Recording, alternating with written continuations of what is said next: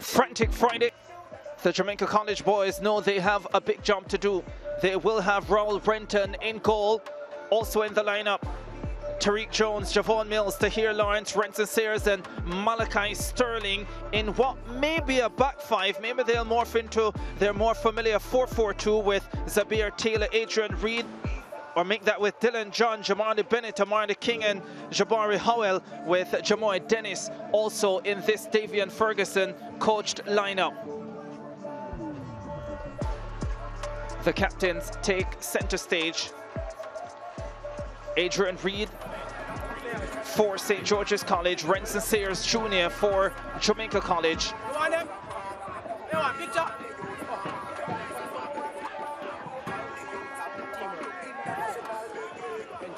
The officials take their final moments ahead of kickoff.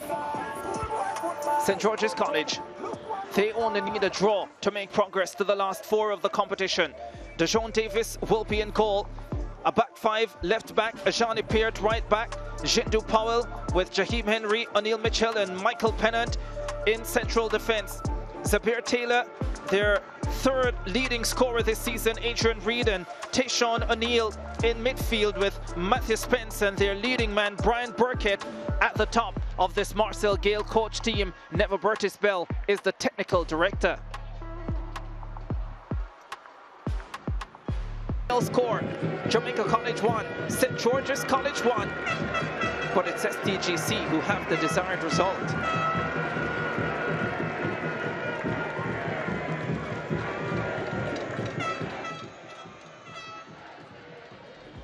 O'Shea Nation set the game on its way. St. George's College needing only a draw, Jamaica College needing to win. Adrian Reed with a free kick early, wide of the mark. Glorious chance here for Jabari Howell, couldn't beat the goalkeeper. Sayers with this corner, the header well wide from Sterling. St. George's College struggled in the first half. That was a poor pass and Sterling picked up on it. Lovely cutback to Amari King, but it was a really weak effort from the Jamaica College number 9. This one went into the back of the net, but Jamoy Dennis was in an offside position. The assistant in the perfect position. That one over the top for STGC. But it was Jamaica College who continued to create the chances in the first half. This one falling for Tahir Lawrence. Dejon Davis was having a peach of a first half. Dennis to Lawrence. Davis in the way. What a game he had. Dylan John with a cross of absolute quality, but Jamoy Dennis couldn't head on target. It was well wide. And then in the closing stages, after all the domination from Jamaica College, the number 6s collided. Javon Mills pushing Zabir Taylor, and St. George's College had a penalty. Brian Burkett stepped up and slotted it home for his 20th goal of the season, to go with his 11th assist, his 39th goal in his senior schoolboy football career. And he was letting the Georgians know there was still a lot of work to do. JC continued to miss opportunities. Davian Ferguson brought on Jaden Johnson in the second half, and he delivered for his coach. A wonderful build-up and a glorious finish. Precise, pinpoint accuracy. It was 1-1. And at that stage, Jamaica College would have been feeling that they had time to get the job done. 30 minutes to find one more goal.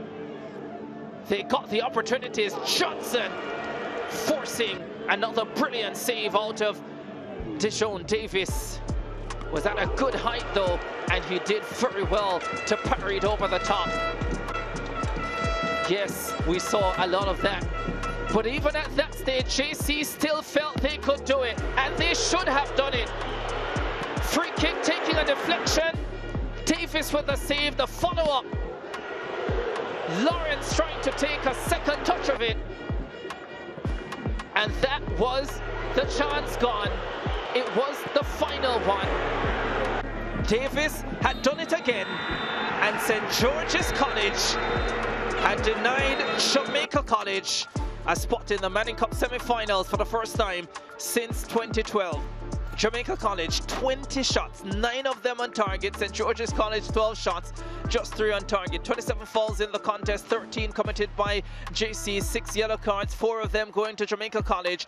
JC dominated possession, 58% to 42. There were 7 corners and 6 of them went to Jamaica College. But the most important statistic is that St. George's College avoided defeat, which is all they needed to do to join Hydel from Group 2 into the semi-finals of the ISA Digital Manning Cup schoolboy football competition for 2023.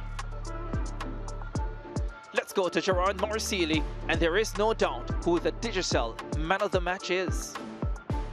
Yeah, thank you so much, Ricardo. Of course, we have the presentation to the man of the match, to John Davis. He is the man of the match, of course. Our presentation made by Kadeen Webley, the junior brand manager of Digicel. So, thank you, Kadeen. Dijon, talk to me about the first save. You made a lot of good saves in this game, but that first one in particular was the best of the game, in my opinion. Was it in yours? With the first save, I just realized that the ball came through, and I had to be there to back up. My defenders failed to do that for me, but they have really done well throughout the game, and I know I had to step up to the plate and make that save, and so I did. Yeah, obviously the chance to go to the semi-finals made you put your all in this game, but was it extra special that you were able to knock out the defending champions? I mean, it was extra special to me because my first Manning Cup season, I came back in 2021.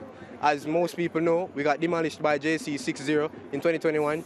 And this is my chance that I had to step up and show them that we were coming back. It was not our season, and we're here now. And we did that, and we beat them. And now we're through to the semi-final. Yeah, through to the semi-finals, as you just mentioned.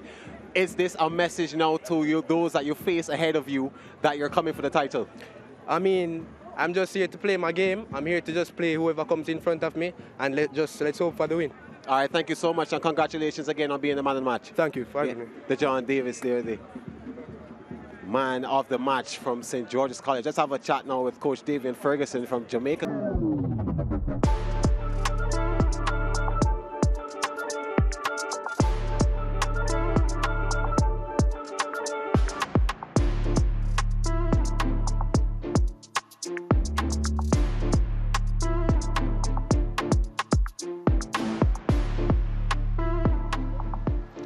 Frantic Friday.